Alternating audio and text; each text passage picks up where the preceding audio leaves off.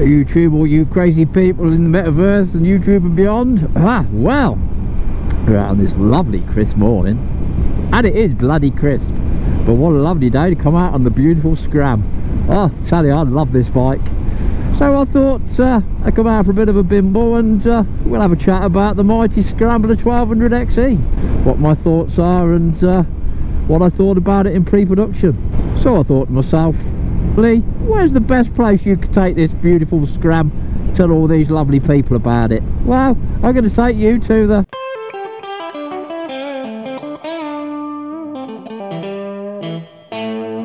home of Triumph, where it all began.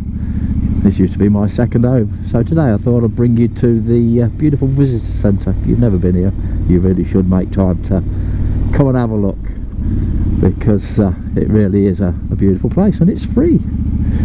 Yeah, you have to pay for a track tour or a factory tour, but you can pretty much rock up here any day of the week apart from Sunday and Monday, and you can get yourself a factory tour, or you can just look around their beautiful visitor centre and have a nice cup of tea. So that's what I thought I'd do today. I'll bring you here and we'll have a talk about the Scram. Well, I'm here at my second home, or what used to be my second home. Thought we'd run through a few things and take a look around and take you a bit of a tour and the history of the Scrambler as it was and where it started, which is this beautiful place. Like I say, you can take the man out of Triumph, but you can't take the Triumph out of the man. So let's have a look at my beautiful Scrambler before we go in. Here she is, look, absolutely love this bike.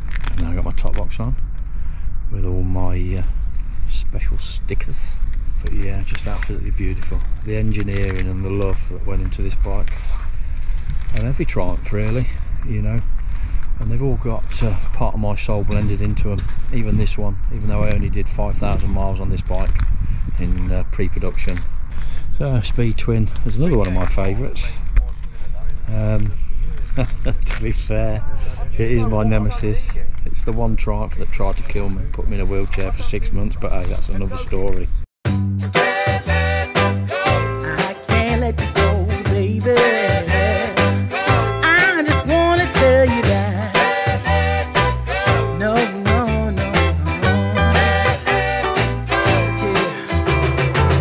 Yeah. All of my friends say, girl, you better take care, 'cause that man is trouble, you best beware. And though deep down, I know I might be headed.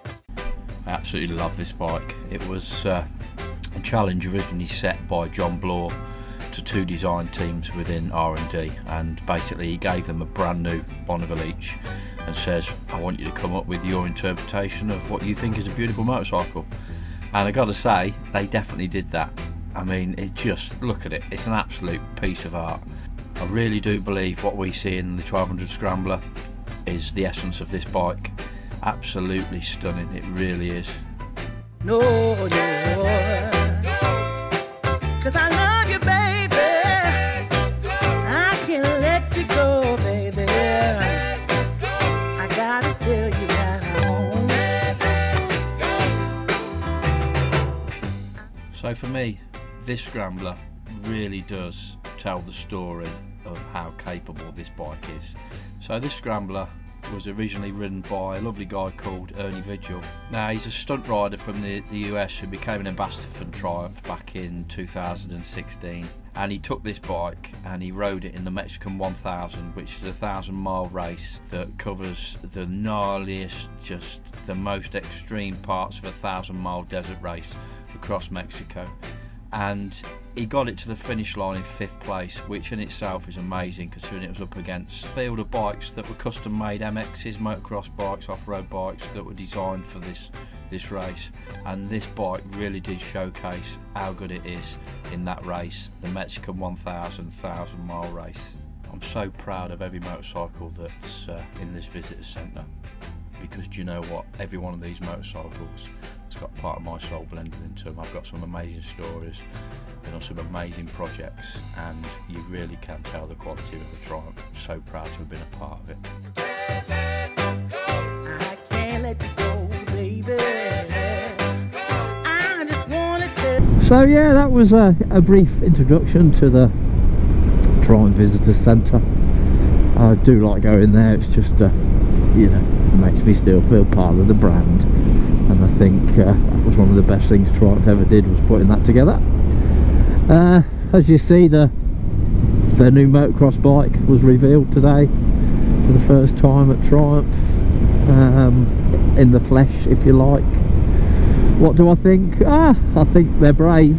I think they really have took a bold move to try and conquer a market that always is already dominated by the Orange Army, and time will tell. I think as long as they can win races, they'll sell bikes, and that's going to be the biggest test for them now, is what wins on a Sunday sells on a Monday. One of the biggest things that I love about this bike is just the way it fits me. The ergonomics just really suit my 6 foot frame.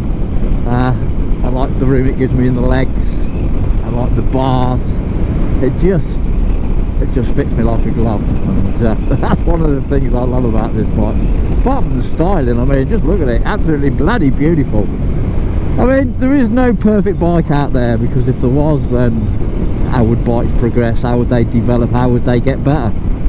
And that's the one thing I used to love about development and the development of motorcycles, is year on year everything would always get better and improvements would always be made, and sometimes the feedback that you would give wouldn't always get on that model, but you can guarantee when it came to doing the next generation of that model, that feedback was stored and they would adjust it, and you could tell that what you had said on the last model would improve the next model. And that's development. That's what it's all about.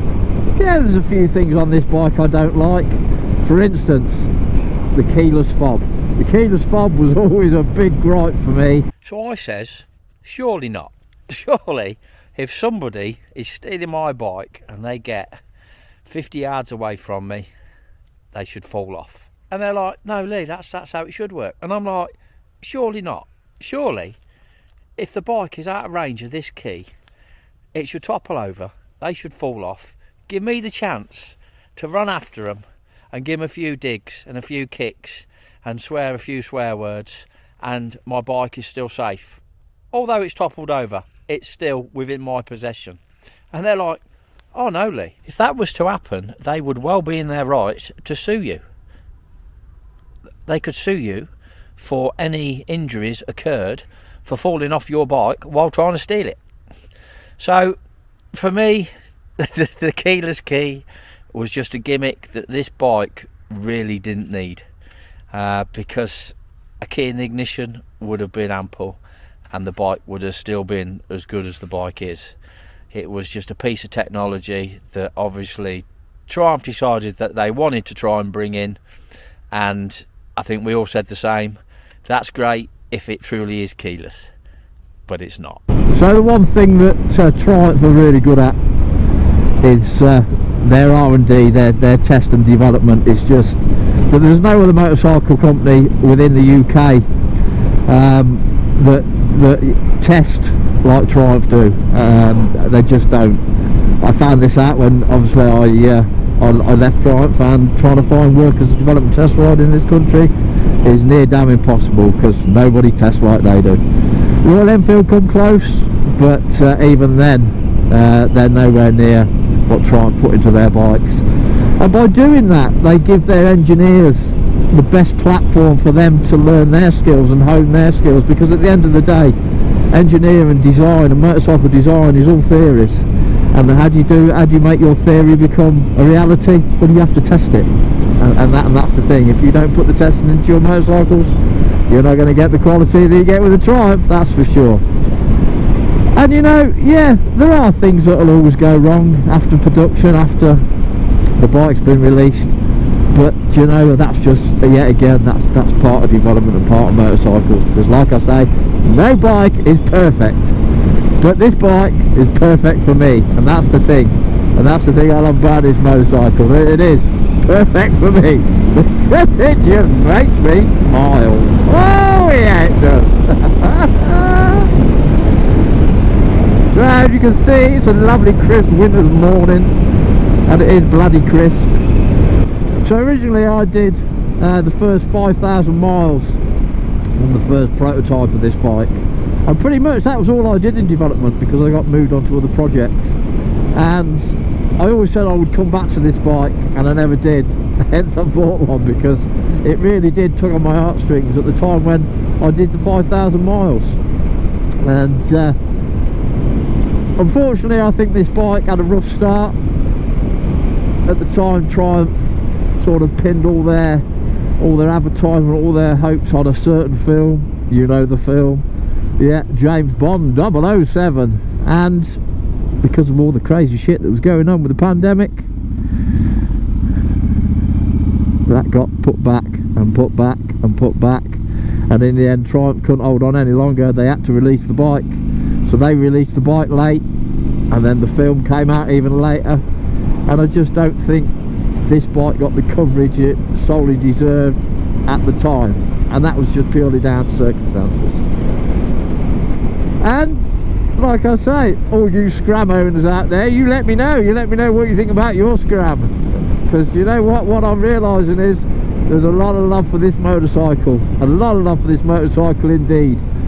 And on that note, I'd like to say a big thank you to everybody, all my new subscribers that have come off the last video. I was blown away, I really was. Well, thank you for joining me today on this video. I hope you enjoyed it. Let me know in the comments below, what's the bike that floats your boat? What's the bike that makes you want to go and sit in the garage and talk dirty to it until the day comes when you get it out and ride the ass off it? Because that's what this bike does for me, that's for sure. But yeah, like I say, hope you've enjoyed this video. Definitely come back for more, so hit that subscribe button, show us some love, give us your sub and a big thumbs up. Thank you very much to everybody that's done that, I really do appreciate it. It just helps with the old algorithm, and we are growing slowly but surely,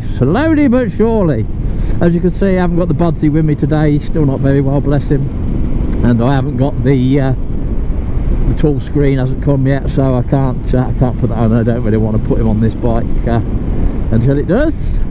Buddy Pod 4, that's nearly finished, so that's all good, because I was worried how I was going to actually get him on the bike, but that's sorted. So on that note, stay safe out there, stay safe, live your best life. Woohoo!